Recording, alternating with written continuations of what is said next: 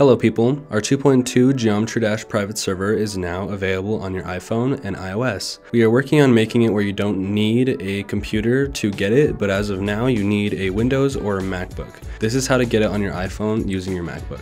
Now that you're on your MacBook, you're just going to make sure that you're in our Discord server. In the GDPS info, you'll find our link to download, and on there you're just going to scroll down, click iOS link right here, download, and then download anyways. It's going to pop up in your downloads folder right here. Once it is done downloading, you'll just want to drag it to your desktop. Now you're going to open up another tab and search up sideload.loadly.io.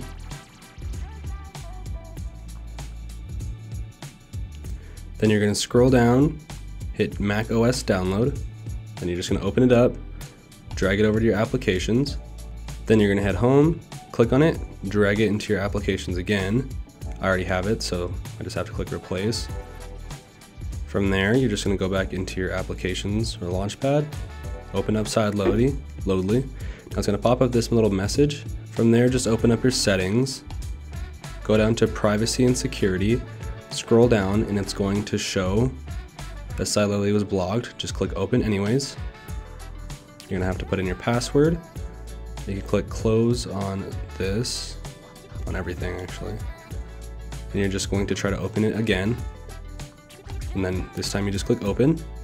When it opens, you're gonna have to put in your iCloud for your phone. Make sure that your phone is plugged into your computer. Then you're just gonna drag the IPA onto it. From there you can go into advanced options and you can change the name of the app, GD Pocket Edition. Should already save, and then from there you're just going to click start. Now after it is done, this is what it's going to look like on your iPhone as well as your Mac. After a minute it will just move over to your phone and download it for you. Now when you try to open it, it's going to say that, untrusted developer. You just go to settings, general, then you just go down to VIP and device management, click on it, and then click trust. And then from there, you're able to open it. Now that's how to get it on your iPhone. From there, you can just go play and, enjoy it.